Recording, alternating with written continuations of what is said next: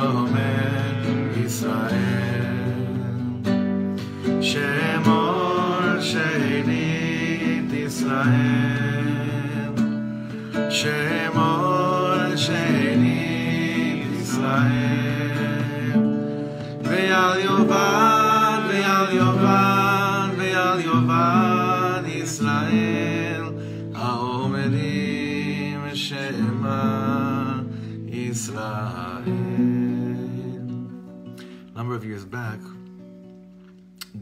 right after the massacre that happened by the Fogel family, which was on Leil Shabbos, was it Rosh Chodesh Adar? I don't remember. I think it happened on Rosh Chodesh Adar. This nigun came down a few days later, and just the tefillah of Shomer Yisrael right now is a very strong thing, because we're right before something. We understand that something needs to happen.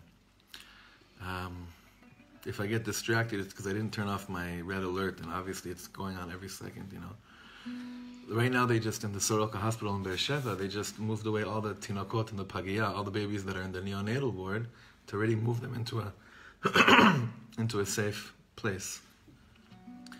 So that should, you know, only for that only because that has to happen to precious Jewish babies being born in Eretz Yisrael, Hashem should reveal His kingdom, His malchus, and give those that, for the sake of His name and the love of His people, and the love of emes and the love of humanity, all evil should be wiped out by the end of this night.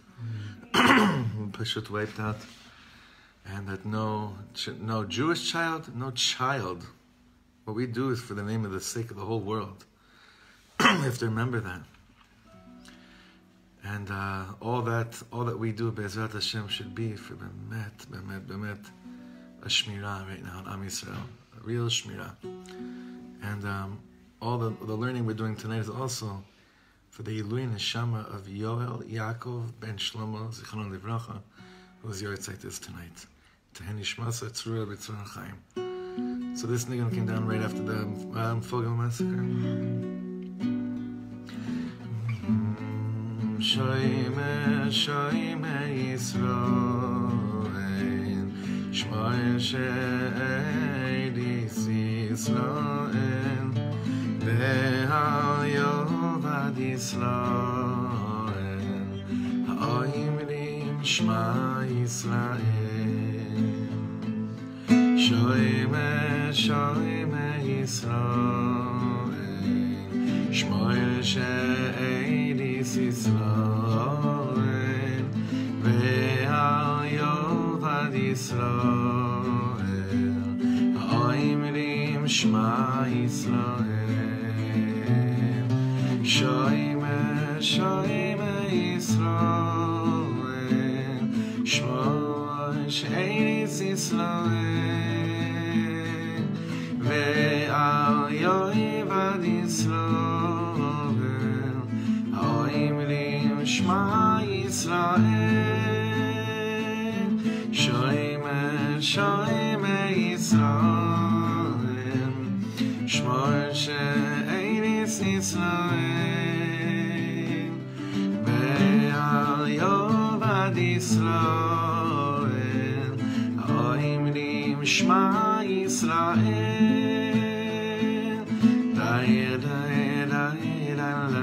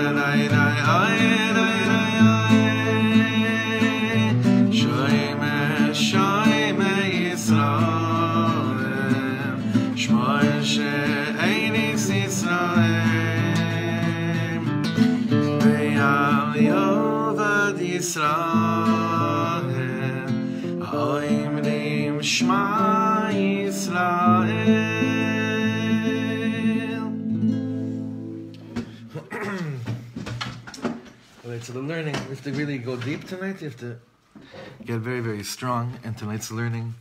And tonight we're going to go into this world of Rachel Imenu. Mama Rachel, remember there was eduyot of Chayalim, there were testimony of Chayalim that when they had gone into Gaza last time, Be'ez Hashem, none of them should have to go in Ragli. Everything should happen from above. Not one Jewish life is worth the risk of going in on foot. You could take care of business from the top. But when they went into Gaza last time, and it was a mamish sakanas nefashos, crazy.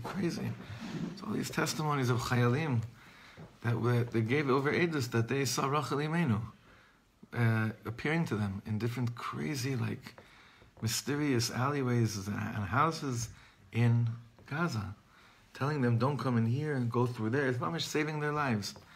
So our Mama Rachel, she's very, very, very, very, very active right now. Mamish right now, as we're speaking. She always was. We have the privilege of learning about someone who's buried about 7 minutes from where we're sitting right now, which is out of this world. Our chevra really do, especially a few of our chevra, they really do take advantage of that. The fact that Mama Rachel is basically there. Jerry and Chumash just settle there, I think. And Kever Rachel, that's where they're at most of the time anyway. So Mama Rachel, where is she? Where does she come to us this year, 2018? How badly do we need our Mama Rachel? And to understand our Mama Rachel, to understand what the Torah tells us, and what they don't tell us, what the Torah doesn't tell us about her, really will help us, I think, know something very important. When to be quiet and when to be loud. When to be silent when you're going through what you're going through in life. The whole avoda of being silent. Sometimes there's moments of absolute silence. And then sometimes the avoda is the exact opposite. When to protest, when to scream, when to cry. And when to know when to do each of them is the whole trick here. Because there are moments where the avoda is, emuna means I'm going through such torture, I'm quiet. Vayidam Aaron, there is a concept like this. But there's also a concept of what? Ribbona Shleilam, how can you be putting me through whatever I'm going through? We get mixed up quite often between timing of the two things. Not the importance of each. We know that each has its own element of importance. But it's really a timing issue. That we see that Rachel, through the help of her husband, is going to help us become masters of timing. How to just say, you have friends that mamish know all the right things to say, right? But in all the wrong times. Do you have friends like that? They know exactly what to say and exactly in the wrong time when to say what. Rachel Imenu is the one who will be teaching us how to say what when, but she needs Yaakov Avinu to really help her. And remember what we say with Rachel and Leah. Shtei and Banu is Beis Yisrael. Rachel and Leah both built the houses of Am Yisrael. Leah is the mother of Mashiach. She's the mother of Yehuda.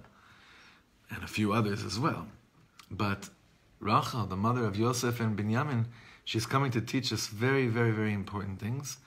And I think that if we can really tap into the concept of timing, we'll have a much easier time feeling aligned with the Ribbona Shleilam's clock, with the Ribbona Shleilam's watch.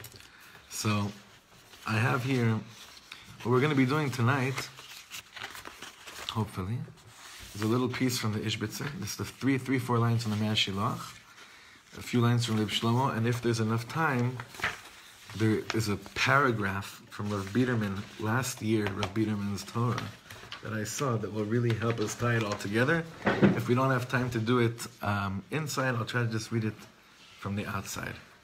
But the Mea Shilach, this Mea Shilach, by the way, is one of my favorite Mea Shilachs in the world. Are there enough copies? Yeah.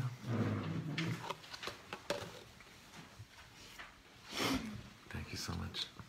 Thank you.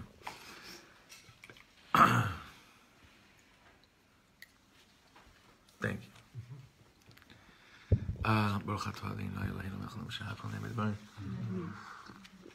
This Mea Shilach is the first Mea Shilach I ever learned from Rav Weinberger.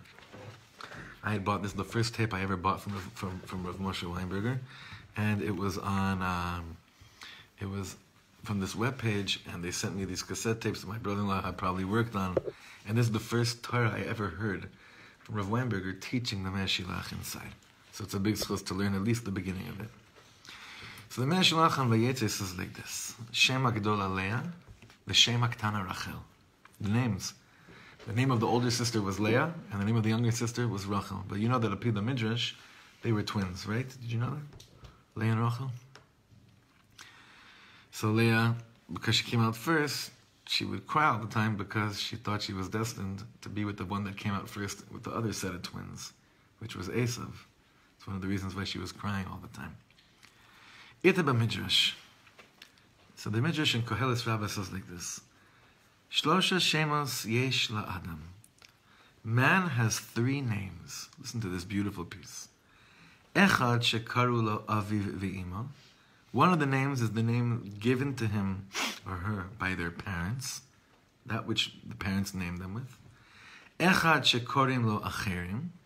A name that friends call you. Could be here that he means a nickname. Ve'echad Ma Shekana La'atzma.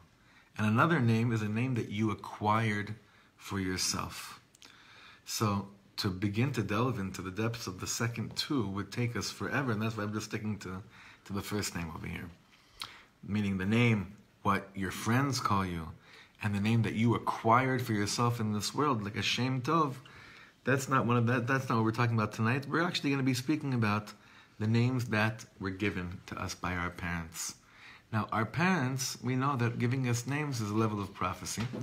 And what do we know about the names Rachel and Leah? Where did that come from? Where did those names come from? Mistama, like if we just had to assume. Who named them Rachel and Leah? Lavan. Right? Lavan, it's okay. It's the L. It's L, you're over 40, and it's 8 p.m. I know what it's like. It's fine. It's our life. Baruch Hashem. It's great. It's great. You've been up for 13 hours already. 14 hours. Shema Gedola Leah, Shema Ktana Rachel. Who gave these names? Lavan did. So look how the Ishbitzer explains why we choose names for our kids, whether we realize it or not, and how back in the day when they used to get their names, it was actually much more, there was much more of a chokhmah to it. A second line. Biur ha'inyan, ma shekor'in lo aviv ve'imo. The whole concept of what parents call their children, haynu ma shenikar bitzurat havlad miyad kshehu nolad. Ma yeh. When the baby comes out, there's some kind, you shouldn't come up with names until you see your child. You know that, right? Even if you have all these promises to bubbies and zaydis, until you see your kid, you're not supposed to come. I'm sorry if I'm bringing up any sort of subjects right now. But it really should be only once they're in the world, because you have to get a heker. It's amazing. It says about a man shouldn't asur la'adam sheikadesh isha ad sheyir'ena. When it comes to kiddushin, when it comes to sanctifying a woman and marrying her or agreeing to marry her, you have to see her. Why is that a chiddush? We go on in our day. Well, of course, you see her dates and everything. But back then, shidduchim were just shidduchim, and that's it. No, you have to see each other. Ad sheyir'ena, to do kiddushin. So I always think about this over here, that when it comes to a name of a child, even if your name was pretty common and modern in your time. It's Now? It went out, yeah. Ilana. It went out, but it was around then. Right. Now you have known. Yeah, not it's like if you called your daughter Judy today. No, you don't really call their daughters Judy. What? It's Ke'ilu, Nachon, it went away. So, but he's saying over here, even if that's in the air, until you see the tsuras vlad, the form, the shape of the baby that's born, you don't give your child a name. Because why? When a child comes out into the world, even if they're a few seconds old, something very strong about them and their feet is in their features, and you want to help children connect to their goal in life, to what they're supposed to do. And we know that our names play a very big role in our lives as directors, as to what we're supposed to be doing, where we're supposed to be going. So he says that there's a way to tune into the features of a child, to what the child is going to be by their features at birth. Mamash at birth. He says, Miyad kshu nolad ma yeh, chacham o tipesh, atzel o zariz v'chadome. You could see, is this kid going to be a chacham, or is he going to be a little bit of not so much of a chacham?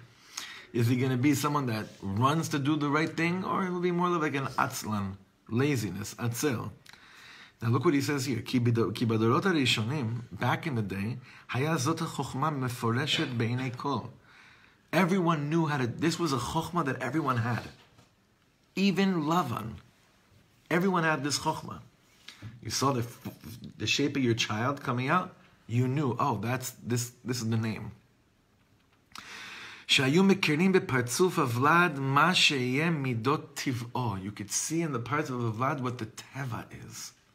What the teva would be. Now, what's very cool is when the name that you were thinking of for your child mamish matches that which you see, that's the highest. That means you were really in tune with your child before it came out physically into this world. You following me so far? Yeah. Well,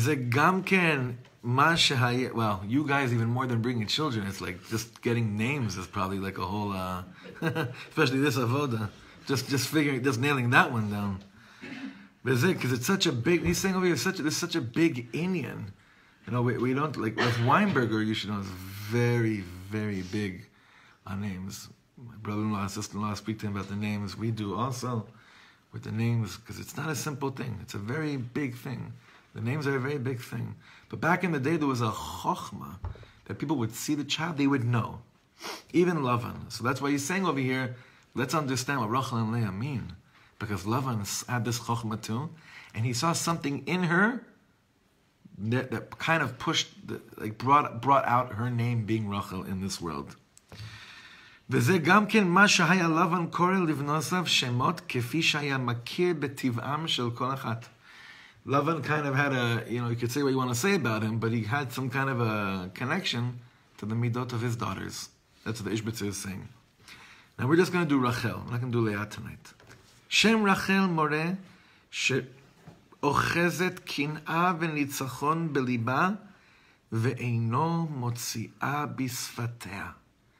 Rachel, the name Rachel alludes to that she's holding on to not jealousy in a bad way, God forbid, but jealousy in a holy way. More like kinat sofrim, if that makes any sense. How do you say kinat sofrim? Holy envy, I guess. She was holding onto that in her heart, and nitzachon and triumph, but she wouldn't let it out of her mouth. She held it inside. She held on to something in silence. כמו שנאמר, וכרחל לפני גוזזיה נעלמה. And like Rachel, before its shearers is silent. Like a, like a sheep is silent in the presence of those that are coming and shearing off its layers. There's silence there. That's what it comes from Rachel. והייתה קינתה לשם שמיים כמו שכתוב ותקנא רחל באחותה. So what do we know? The Ishbitzer says that Lavan knew about Rachel, that we're going to see later in her life. She knew how to hold back. And what a midah that is, to know when and how to hold back. Because holding back in light of very, very serious tests in Emunah is a very hard thing. And we have no idea really when, exactly like I said before about the timing. But there are times when things come our way and we have to hold on in our hearts saying, Ribono Shleim, I have holy envy for those that don't have tests like this because they're able to be a better Eved Hashem. That's the holy envy. I envy those that don't go through what I go through because it seems to me they have an easier way of becoming Avdei Hashem. However, in my heart, I'm holding on to silence because I have so much to say. If I started, I don't know where I would stop. That's one level. Where do we meet Rachel and her silence? Who wants to give a shot? When do we meet Rachel and her silence? Anyone know? Let's look what Reb Shlomo says. Everybody knows that Yaakov and Rachel had a little secret between them. Rachel and Leah looked so much alike. They were built the same. They looked the same. They even had the same voices. Lavan says to Leah, I'm putting you instead of Rachel. Yaakov will ask you who you are, and you will answer, Rachel. So Rachel had a deal with Yaakov. You will ask me at night who I am, and I will say Leah, and then you'll know I am Rachel, right?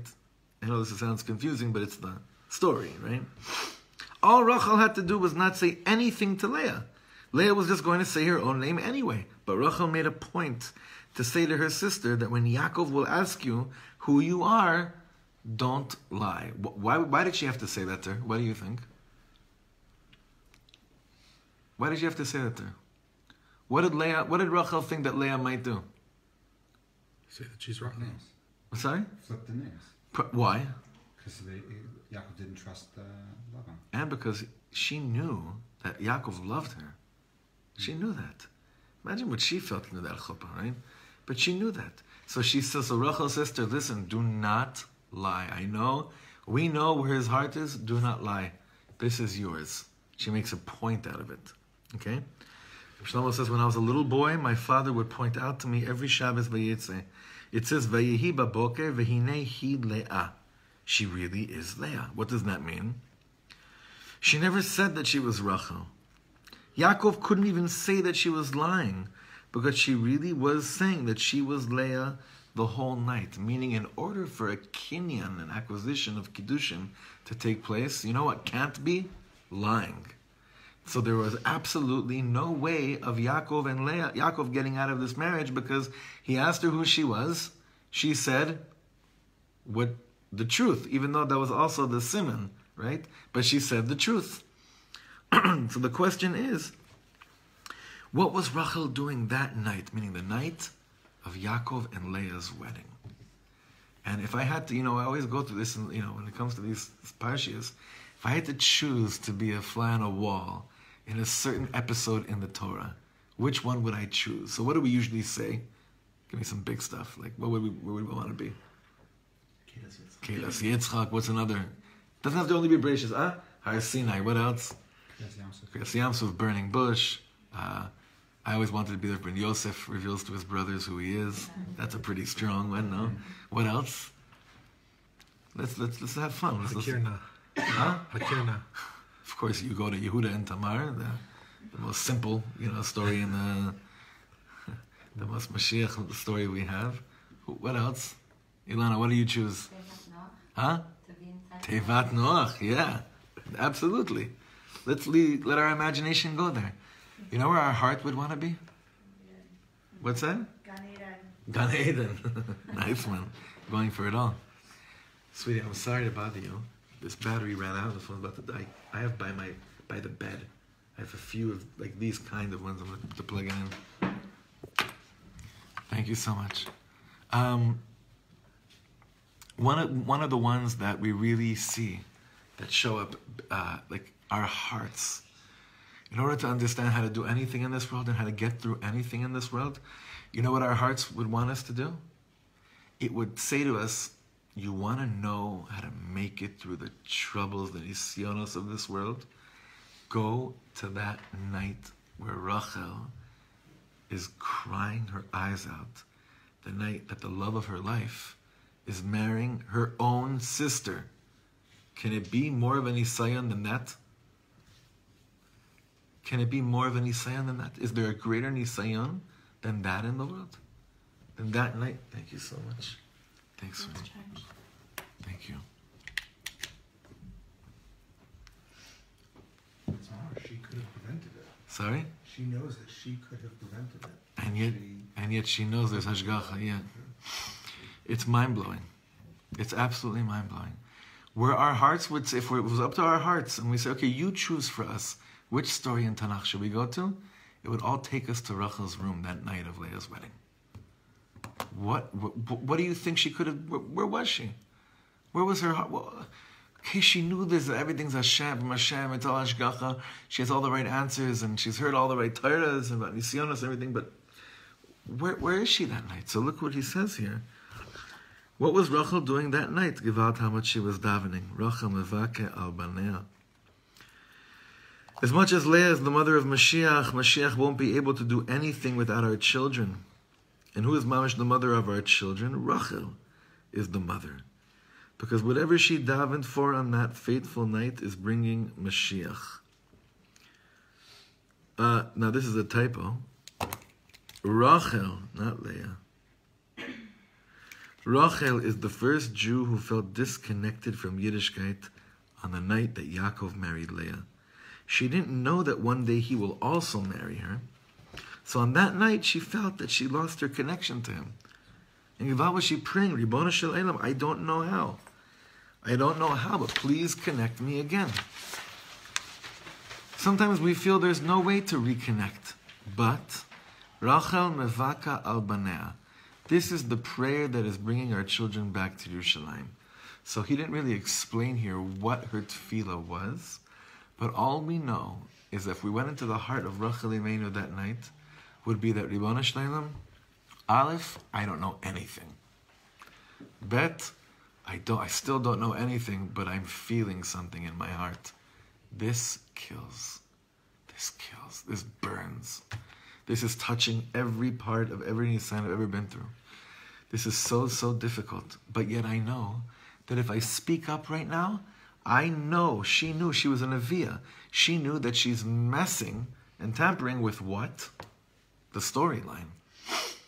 She knew that Leah had to be in the picture and Yaakov needed to have children with Leah as well in order to form Beis Yisrael. How many children does Leah have? Well, she starts off with 4 and gets really excited, right? And then she has a few more. How many does Rachel have? 2. She has the 2 and she dies when she gives birth to the second one. However we look at this story, is that Rachel had to remain silent in protest of the story with Lavan and Yaakov and her sister, and she's sitting in her room that night and she's saying, Ribono Shleilim, one day I'll speak.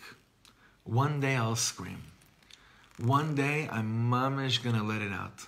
But tonight, it seems that you want me to cry, but I know that you're crying with me. I know you're crying with me. Bechol tzaratam lo tzar. The Ribono Shleilim is with me through every tzara. That's the night of Rachel's silence, where she doesn't mess things up, and she lets that very, very crazy story take place because she's plugged in to the bigger picture of all the Shvatim. She can't understand it, but she's silent. That was the night of being silent. Now let me ask you a question. How do you know when you're supposed to be silent like Rachel Imenu in our own private lives? Does anyone have any eitzes? When you're just supposed to be like, I don't understand why this is happening, but I'm not going to start to tamper with things. It just is what it is. Did you ever, I'm asking seriously, did you ever go through something where you knew the avoda was, sheket? Yeah? Do you want to share? You don't have to. Not so much.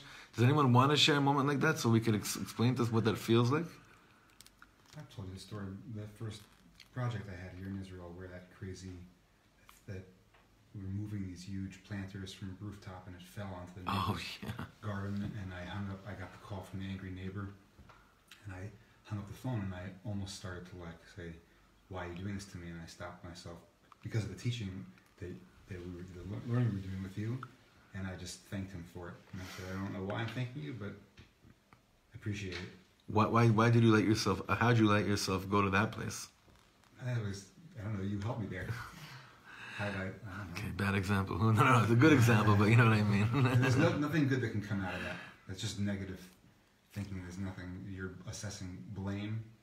Like you said, we don't understand why. Were you plugged into a bigger picture while you were about to lose your first job in Eretz Yisrael? I can't say that I just felt like there's nothing good that can come out of it, and that I knew that even though I might never understand why it was good, that it just happened. I did ask Hashem to maybe one day show me, and then he did about 2 hours later. Right. Why it was good. Right. That was pretty incredible. So that's a beautiful thing. My question still is, was anyone ever able to shut down legitimate anger or crying out to Hashem that this is unfair, because somehow they sense that one day they'll be able to get their answers or make sense of what they're going through? Inspired me when my whole business partnership fell apart.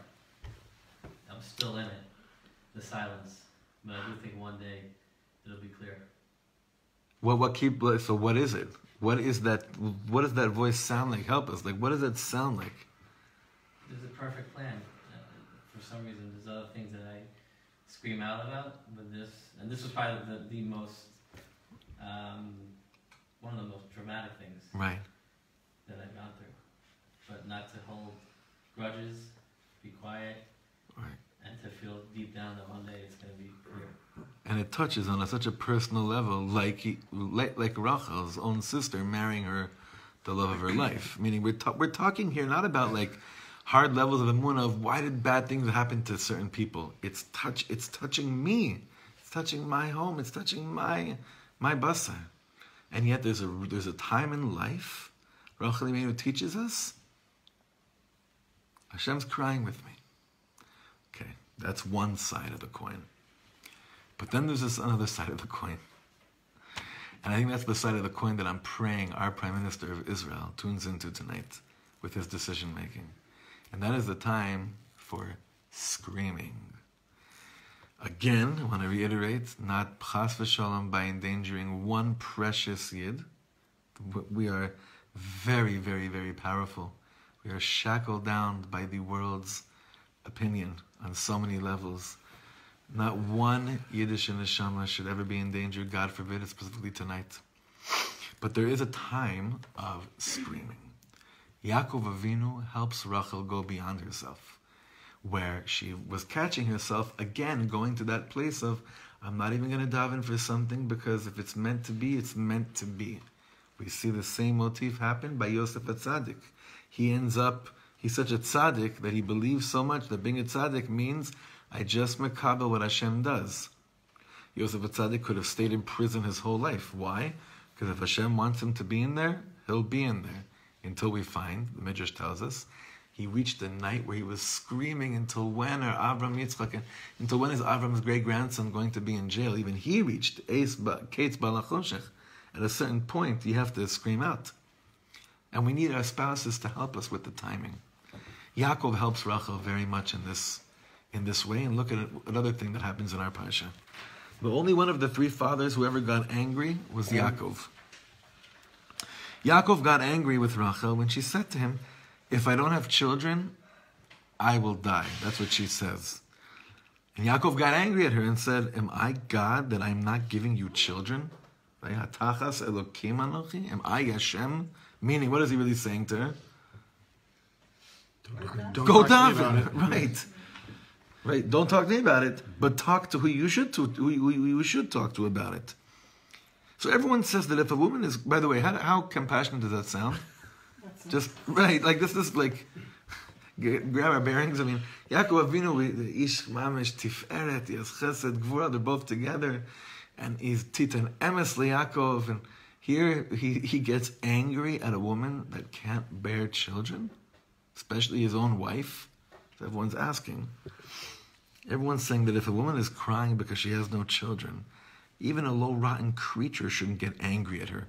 Certainly Yaakov, who was the pillar of compassion, should definitely have had pity on Rachel, his own wife.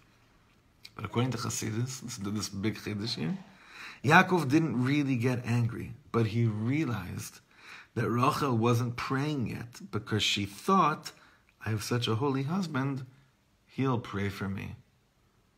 We don't see that, by the way, in the previous generation. Rivka Zanakara, she's not relying. She's relying on the fact that the children she'll have will be holy, like we learned last week. But the tefillah that she should become pregnant, she very much was plugged in to the notion that she needs to daven for it. Rachel still doesn't understand that yet. She says, my husband's Yaakov Avinu. This man worked for me for 14 years to be with me. I saw what kind of a tzaddik he was. I heard stories. Remember, they were cousins. I heard stories about this. I know how holy he was. It was a family tradition how holy he was and how unholy his brother was. So I know how holy he was. So I'm not going to daven because if I'm going to get pregnant, there's no way in the world it's going to be in the schus of my tefillahs. I'm banking on him to daven for it. So Yaakov pretended to be angry so that she would say, oy vey, I can't even depend on Yaakov anymore. And we see that after she wasn't relying on Yaakov anymore, she prayed herself, and her prayer was answered. I think the lashon there is Vayishma Elea Elokim, that God mamish listened to her. But what was Yaakov Avinu helping her do? You know, we learned every time we learned about the avot and imahot. Their job in life was not to reach their potential; it was to go beyond the potential. It was always to go beyond their midah. Avram's midah is chesed. What's the beyond midah of chesed? Gvura. The akedah is gvura. Yitzchak is gvura. What's the beyond midah of gvura? The other way? Chesed. What does it say about the akedah? After the akedah, Yitzchak brings home his wife, Vaye'aveh. It's love, it's chesed. Each of them are going the other way. Yaakov, we see, his inyan is emes. And what is he tested with in life? The other way, the other side. Having to trick, having to rob, having to run away, having to steal. Kivyachol. Rachel too, I'm not sure what her midah is exactly. I'm not sure what her midah is. But one thing we do know, if we look at the beginning of her life, I had to go, maybe this is just my way of going through life. By just not davening, things should change right now. Let it just be what it is. Yaakov sees, if you continue with that same path, you know what's going to happen? Am Yisrael won't have Yosef and Binyamin. Yosef at Tzaddik. Am Yisrael won't have the pillar of tzidkus in this world. It won't have Binyamin, who's in his chelek, is the Beis HaMikdash, Yerushalayim. So Yaakov has to pretend to be angry in order to get her to talk to the boss. And she does. Yaakov helps her go to that other place of knowing When is it time to mamish be loud? So I didn't think we would be able to get here this fast, but I'm kind of happy about it. If there are any questions, please ask me now. If not, we're going to be able to understand this last piece we just did a little bit clearer. With don't get alarmed by this. It's just one paragraph by last year's with Biederman. When you get the page, sorry.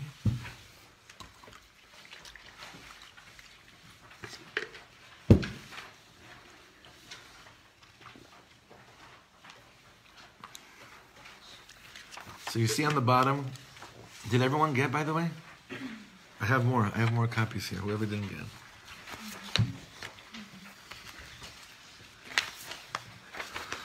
Beans, you got it? Yeah. Okay.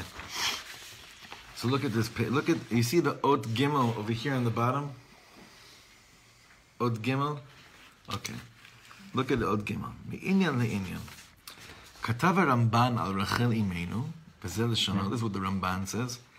Vehine hatzadeket, the holy tzaddik is Rachel. Bir'ota shelo tuchal lehisamech al tfilas Yaakov. When Yaakov makes it clear to her, do not bank on me davening for this to happen. Al tismechi alai, this is your thing.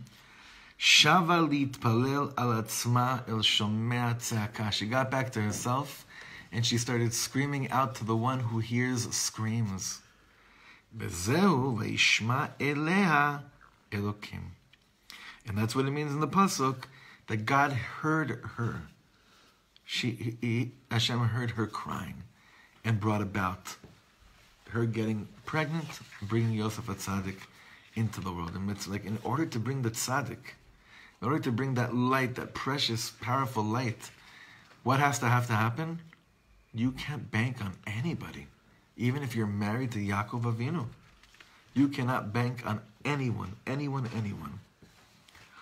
Sorry, I see that they're mamish the whole South right now. We have to learn very strong right now.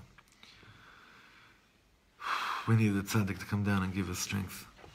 So Rav Biederman here is going to bring a mashal, a parable, which will help us understand about the timing issue. And when it is time to scream, how do you scream? How do you scream to Hashem? Mashal lema hadavar dome. Le'ani hamechazer al aptachim. Shebedarko nakash al daltot beito shel ashir ha'ir. A poor person who went about to go and collect tzedakah from the rich man of the town.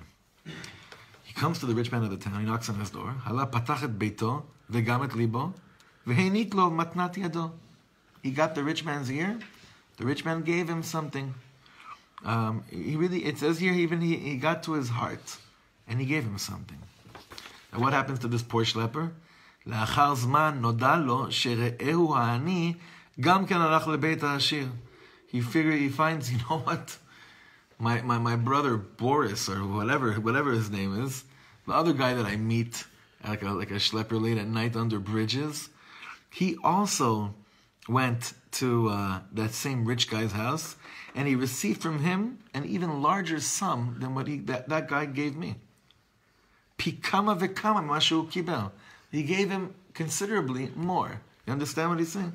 Two schleppers. The first guy hears, I thought I got a good gift. I found out what he gave the other guy after me. I can't believe this happened. What he thought was a lot, realized wasn't so much. And it's the first schlepper is having a hard time with this. How could it be? Third line. He asks him, why did you give me? Was my appeal so much, was my presentation more shvach, that I got less? That happens quite, very often in the fundraising world, when you hear how different people gave different institutions this and that, it can cause meshuggah. Cause you to be crazy. What did I do wrong? What did I say wrong? Why does he like them better? Does he not like Chabad? Does he not like Breslov? Does he not like this? What is it exactly? It can drive you crazy. Why did I get so little, but he got so much? He asks him that. Yeshiv lo agvir. So the rich guy answers him, and he says to him like this. ובדרך חילוכך פנית אליי. You're running or you're going around the whole town. And while you're on your way, you came and you turned to me. וידעתי היטב כי בדעתך להמשיך לקבץ נדבות משאר בני העיר. But I knew that once you left my home, you're continuing down the street to other people in order to continue and collect. You can see where he's going with this, right? על כן לא ראיתי כל צורך להעניק לך כל מחסורך. Therefore, I didn't find it a need to give you, to fill in everything that you needed. אלא המשך בשלך ופרוטה לפרוטה מצטרפת. Meaning, I would say, like, you'll be fine, you're going to continue. So I gave you something, but I saw that the way you asked me, or something in the manner in which you indicated to me, that you're going to keep on asking from other people. But that guy that you're ticked off at, that guy that got much more than you, Alai al beiti, he came to my house, he gave me the clearest picture about how much he's missing in his home. He doesn't have bread to eat, he doesn't have clothes to wear. And he let me know clearly, I'm not leaving until you fill me up with everything that I need.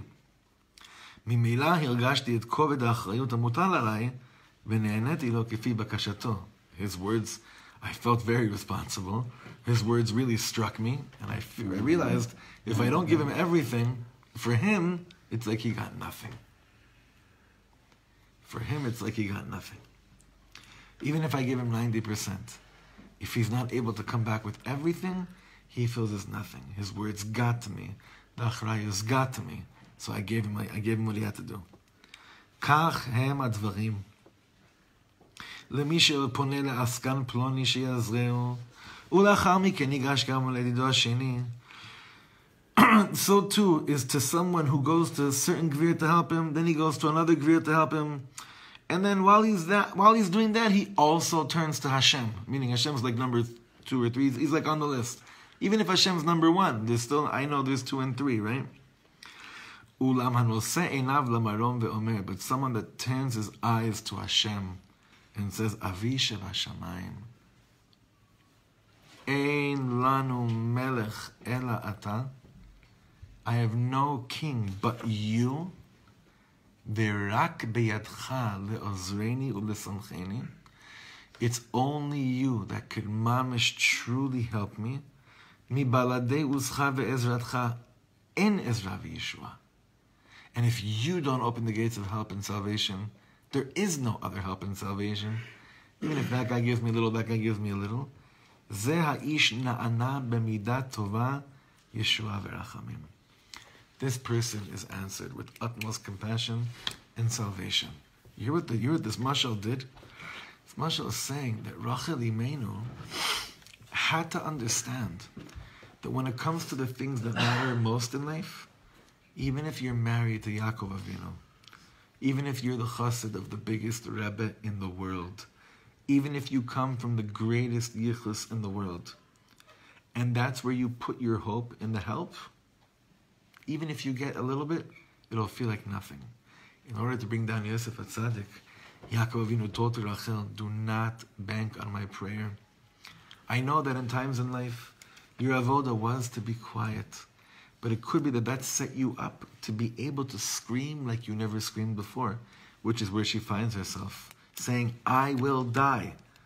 I will die if I don't have this. And Yaakov Avinu says to Rachel, go and tell that to Hashem. What could be more thought-provoking? What could be more earth-shaking than hearing a woman say, I will die if this doesn't happen? Go and say that to HaKadosh Baruch Hu. But if Hashem is number 2 or number 3 or number 4 on the list of people that you go and ask help from, you're missing the whole point.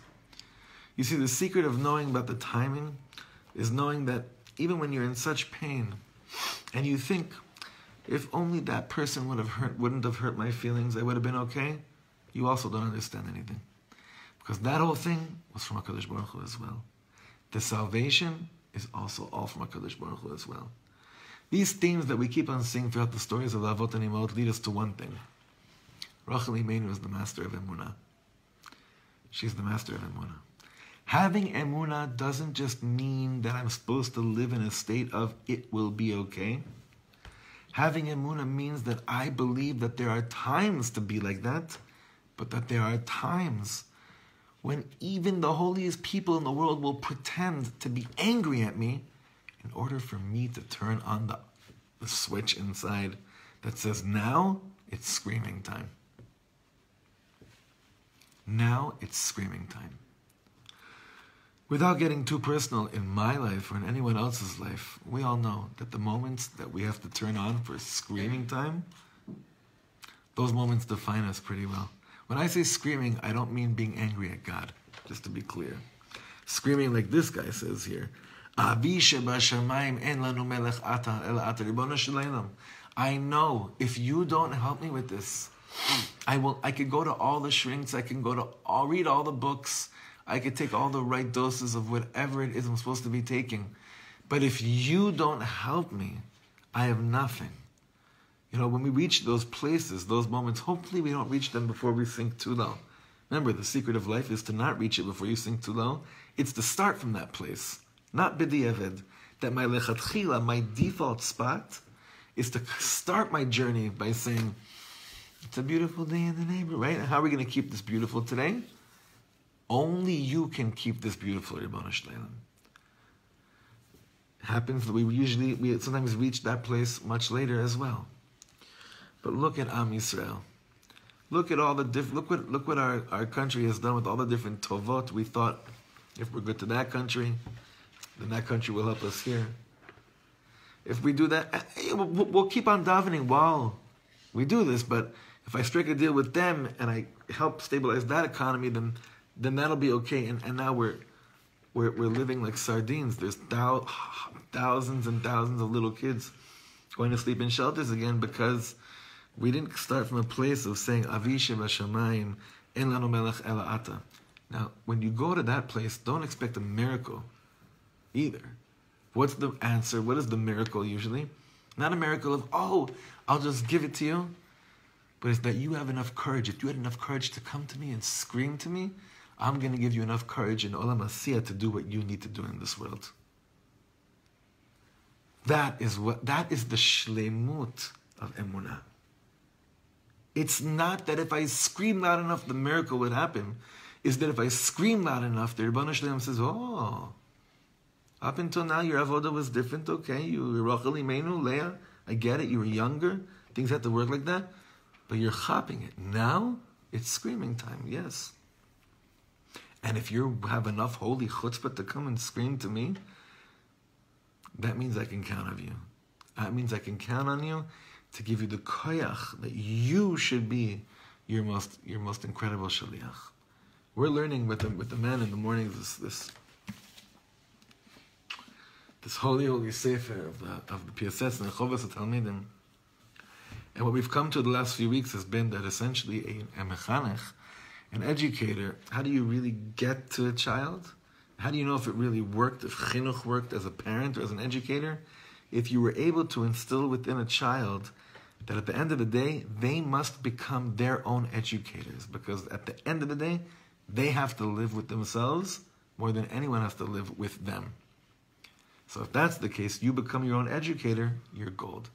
If you can give that over to a child. It seems to me that this is what Yaakov was trying to instill into Rachel later in her life. At this stage, how old is Rachel when she passes away? It's very sad. I think Rachel Imeinu was 38 years old. You know that? She was very young. Rachel Imeinu was 38. Interesting age, huh? Who else was 38? The Tzaddik Yisad Olam, the Beinu HaKadosh, right? It's an interesting age. It's Bichlal those years, 36, 38, the Ramak, or Moshe Cordovero, the Arizal, a lot of Gdolim. It's around that time. You see, it doesn't matter when it happens to you in life. Sometimes you have to live 70, 80, 90, 100 years to be able to scream to HaKadosh Baruch Hu, to finally get it that God says, I could trust you with the tzaddik. I could trust you with the tzaddik. And this is the beauty of the world of Rachel Imeinu. We need both sides of the coin. Be'ezer Hashem Yitbarach, we will be able to internalize this amazing teaching that Yaakov taught Rachel, and we should have enough guts to go home tonight and look at that which we know needs to be screamed about. Don't start doing all the cheshbonos of trying to understand why you haven't screamed about it till now, because you'll just be ending up with more and more chulent in the mind. And go for it. And go for it. B'schus Rachel Imeinu. L'shem Hashamayim. L'shem Am Yisrael. I'm screaming to you so that I could be the best Yid in the world. I'm screaming to you so that I can bring down a Yosef Tzaddik into this world. Now, if that is not part of why you're screaming to Hashem, then, or basically, you could also figure out what are you asking for, what are you screaming about, and maybe you'll realize that this is not something that's worth screaming for. But you got to go through this process to know what is worth screaming for, and when. It seems to me, again, this is just feels to me, that because nothing in the world is making more sense. There's not one piece of any puzzle that's adding up the way that we've learned to add and subtract. Everything seems more mashuga. That this is the time for screaming. It's the time for davening. Like when I mean like real screaming, always like we never had before. And when I say screaming, also don't think I mean like, Nebuch screams. One time Reb Nachman said, "Oi," in front of this guy. And this Yid said to Reb Nachman, why do you kvetch so much? Reb Nachman says, "What do you mean?" He says, "You say oi, oi." He says, if you knew my oyes, you'd be able to hear how much simcha is in each oy that I give into the world. Our neshamas are the happiest when we let out a krechts. Again, it's not how could you, Ribono Shleilam. It's please, please, please, please let it be already. Without trying to make cheshbonos of why it took so long. Let it be, whatever that it is, so that I can be a faithful servant to you. I think I shared with you, tzaddikim know how to ask you questions. And based on the questions, you can basically make a list of all your priorities in life, based on how they ask questions. One year I was sitting by Rav Weinberger, and he said to me, here's what he asked me. He didn't ask me anything else about my life besides the following question. He said to me, "Are you making enough parnasa in order to learn with Yeshiva Das?" That was his way of figuring out where I am. It was his way of me figuring out where I am. When I look at money, how do I look at money? How much Yeshiva Das do I have? What am I working towards? Are you making enough money in order to learn with Yeshiva Das? And then you see this, the screaming and crying to Hashem provides us with the ability to understand our priorities, to understand why we're asking what we're asking for. Rachel Imeinu, are you screaming because you just want to be an ima, which would have been a legitimate scream, right? Or are you screaming because you want to bring down to the world Yosef Tzaddik for the sake of Am Yisrael? That's what Yaakov squeezed out of Rachel Imeinu. That her understanding why she's davening for what she's davening for. So alavai, we should do homework tonight. Don't look as petrified as you all look right now. My God, I should take a picture right now of what these faces in here. Everyone in here basically stopped looking at me till like 15 minutes ago. And then when you did, you give a little like this. Went back to here. Thinking like, well, I will never come back here again. Ever again. Oy, one more niggun to scream. Oy, oy, oy, oy, oy, oy, oy, oy, oy, oy, oy,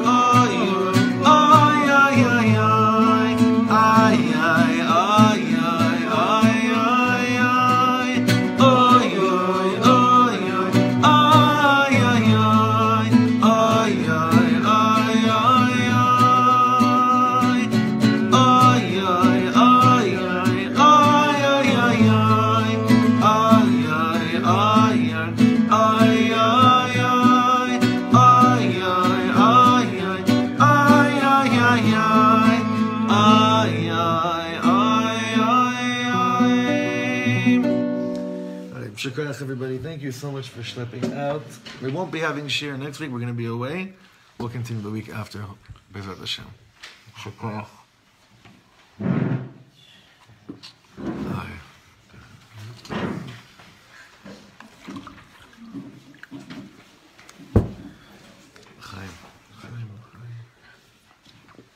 Question you on that one.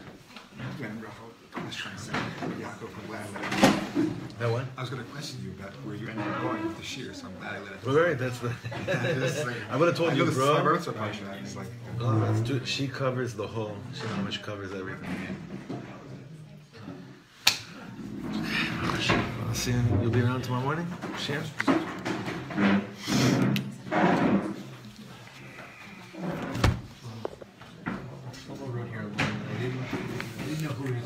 Yeah. She didn't know that one day he will also marry her. So on that night, she felt that she lost her connection to him. The him wasn't him. So again, from the sentence, right. That's like a leave it to your, right. Right. You should bro.